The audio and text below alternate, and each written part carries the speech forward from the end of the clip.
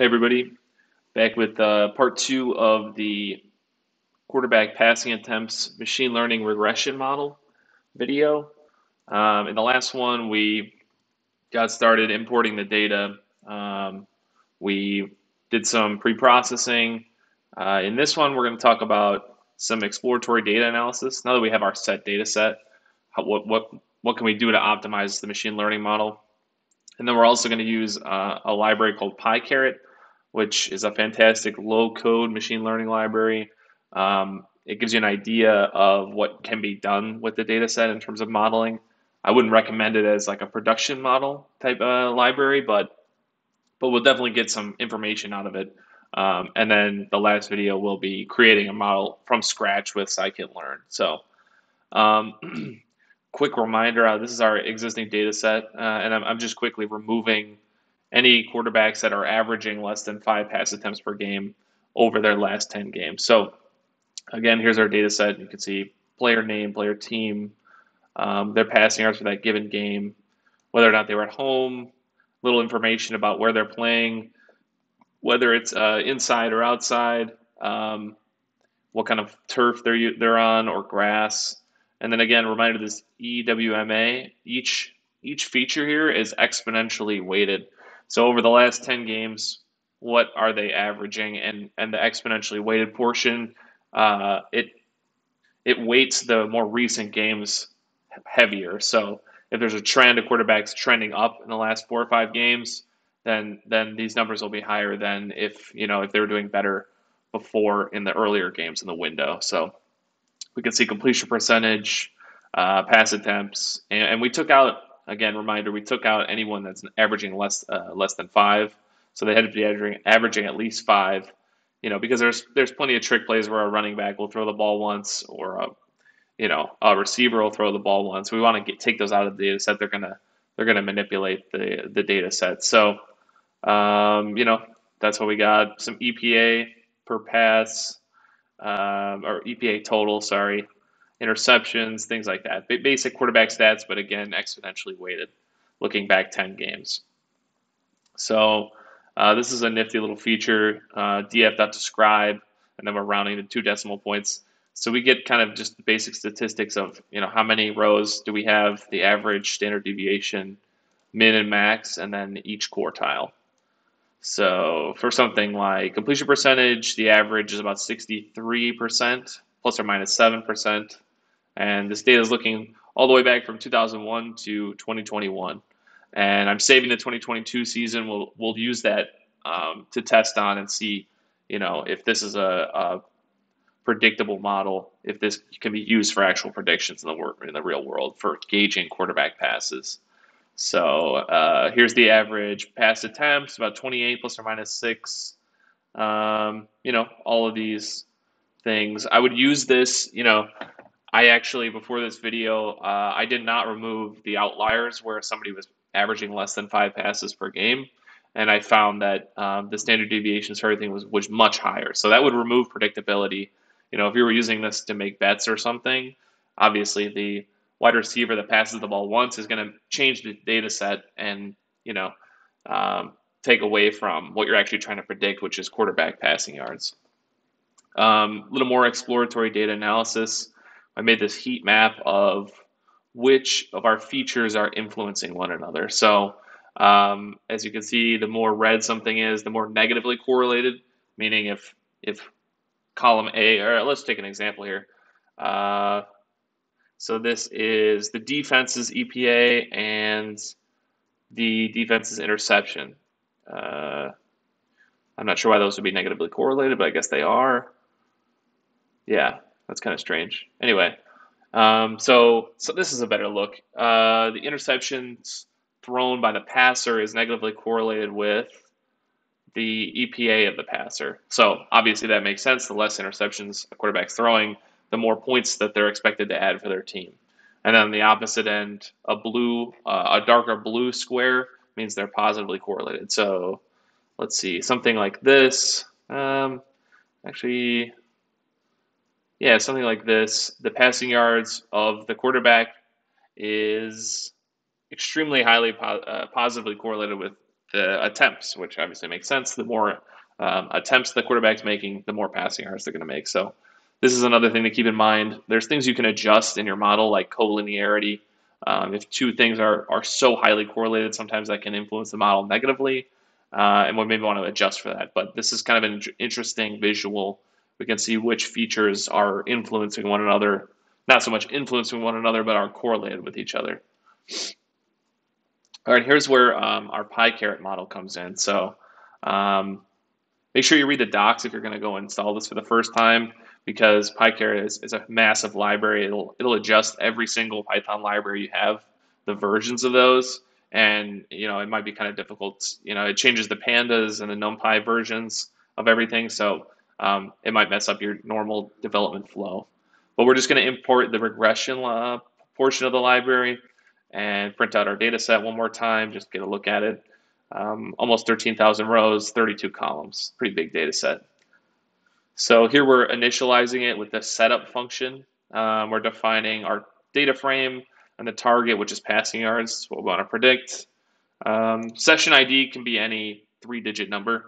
And then, yeah, once this prints out, once we run this, it'll ask us verify each column. It'll try to gauge what each column is. So most of these are numeric, but we also have this home flag, which is categorical. Same for roof and surface. These are categorical data types. But all of these, it prints out. These are the default settings. I haven't adjusted any of them. Adjusting them might give us better accuracy, but you can see what you can adjust here. You can do different kind of folding your data. Fold it a different number of times. You can train on the GPU if you'd like. Normalization, which is getting everything each column on the same scale.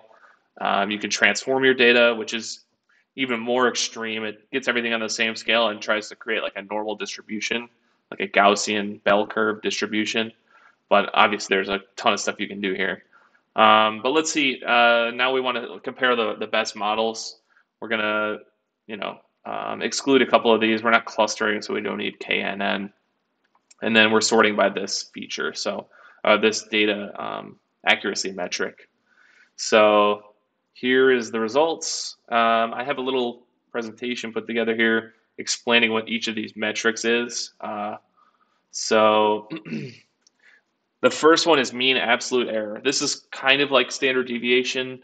It's just the difference between the predicted values and the actual values, the average of that error. So in our case, it would be something like plus or minus 50 yards. So what do we have here?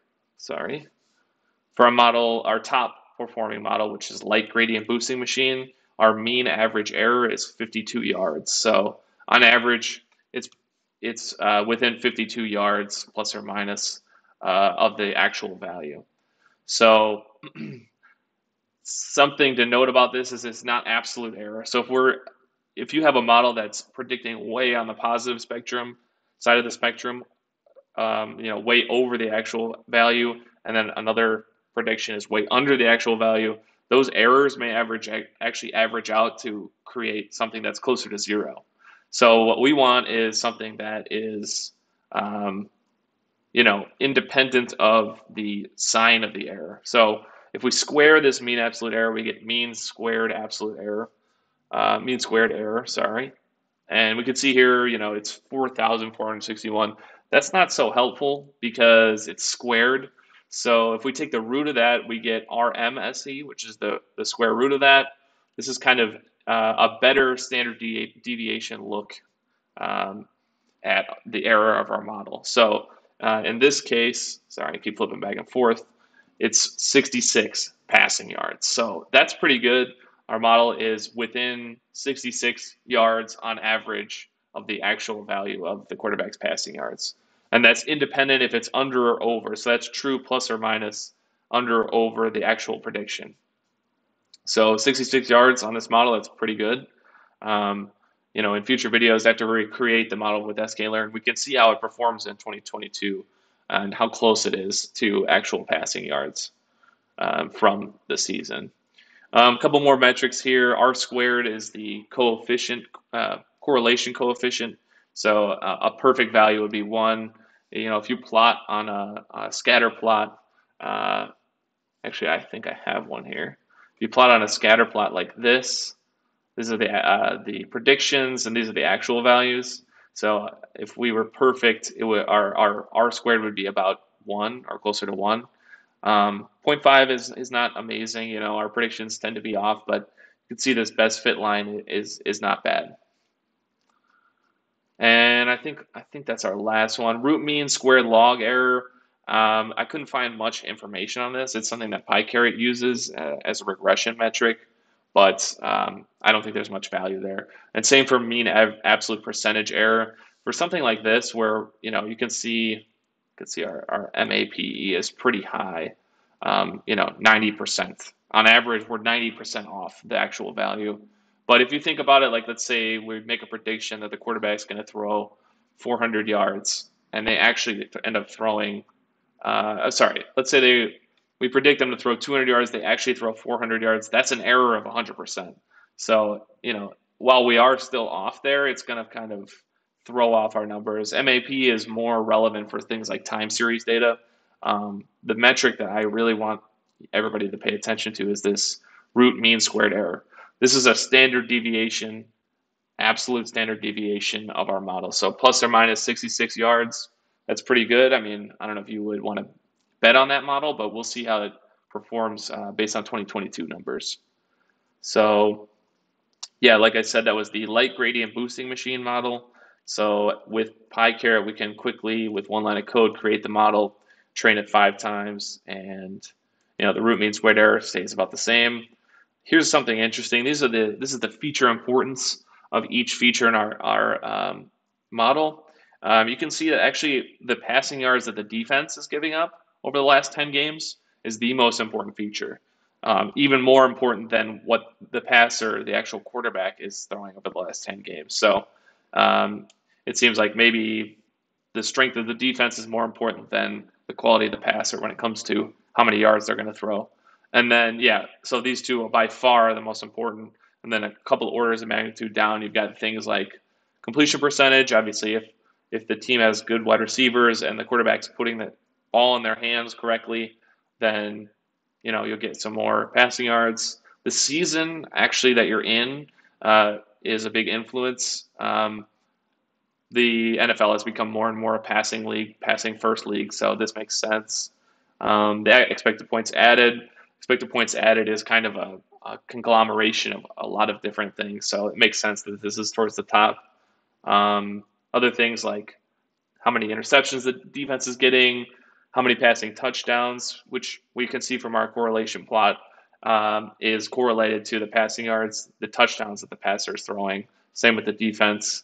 And then finally, how many sacks the defense is getting, big influence. And lastly, just the pass attempts, how many times they're throwing the ball. So, and one more thing, you can tune the model. It's going to cycle through all the hyperparameters and pick the best ones.